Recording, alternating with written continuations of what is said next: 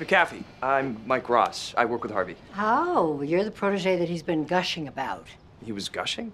Well, he mentioned that you existed. For Harvey, that's gushing. He's running a few minutes late today. Car trouble. I was just about to have tea with the girls. Would you care to join me? I'd love to. Good. And for heaven's sakes, call me Joy. Okay, Joy.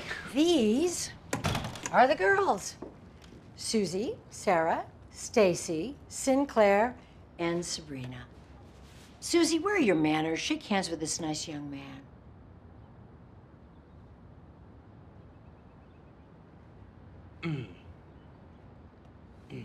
Just kidding. I know they're dolls. Oh. They're named after my daughters. I started the company because of them, really. You know, dolls didn't used to be these cheap plastic bimbos from China that we have today. Your mother made them for you by hand. I wanted my girls to have that same experience. And here we are, 30 years later. Every parent's worst nightmare. What do you mean? These little angels, they sell for $90 a pop. I wasn't born with a butler, you know. I gotta say, this is amazing. Taking on a project like a licensing deal. Why is that amazing? Well, my grandmother could never pull this off. She's been retired for 10 years. How is that treating her? She lives near my apartment. I get to see her once a week, so... That's very sweet of you. No, it's not. You know, whenever I needed her, she was there. You know, no matter what. She'd give me a hug. She'd tell me everything's gonna be all right, even if it wasn't.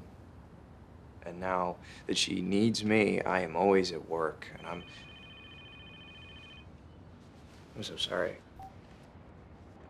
Yeah. Never answer your phone in front of a client. But it's you. What's happening? Well, actually, we're in the middle of a tea party.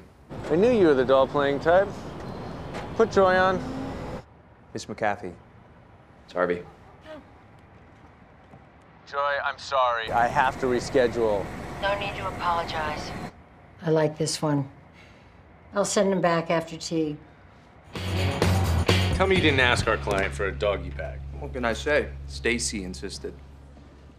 Just got off with Joy McAfee's general counsel. It seems she had an epiphany. She wants less on her plate, not more. I thought you were going to close her. We need that doll money. I'm on top of it. Harvey, it took 5 months to structure that deal. Please don't make me set fire to your desk. All you had to do was have tea with the dolls.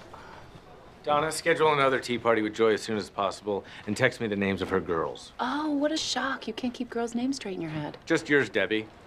See, that's funny because your name is Donna. Harvey Specter. I got your order right here. I didn't order a pizza. You've been served.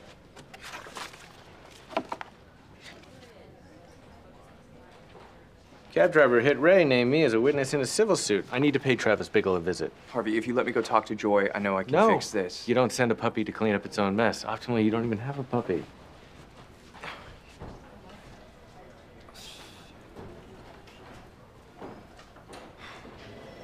Ross, rumor has it you talked to Klein at a $200 million? The deal's not off the table, all right? It's just a speed bump. Dude, I think we just found him a new nickname. Speed Bump.